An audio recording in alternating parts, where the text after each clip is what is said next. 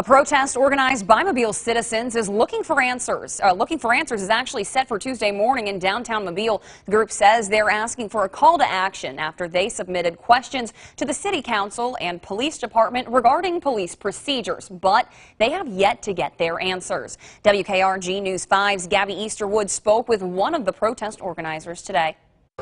Antonio Moore, a Mobilian, organizing this protest and looking for answers for nearly a month.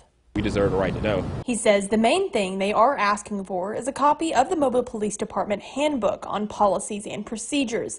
They originally made this request at the city's public safety special call meeting on July 9th. The mayor's office, the secretary there had talked to the chief of police secretary and they said that they're working on them, but there's only a few questions. Only thing we really want is that police handbook manual, and it seems to be like it's going to take an act of Congress just to make that happen. Since that timeline hasn't been in their favor, the protest they felt was necessary. All we want is more transparency. We want to know, what policies you follow, what things that you're going to do when you show up to a call, and how do you guys operate. But without those things, we're just, we have nothing. Like, all we have is their word.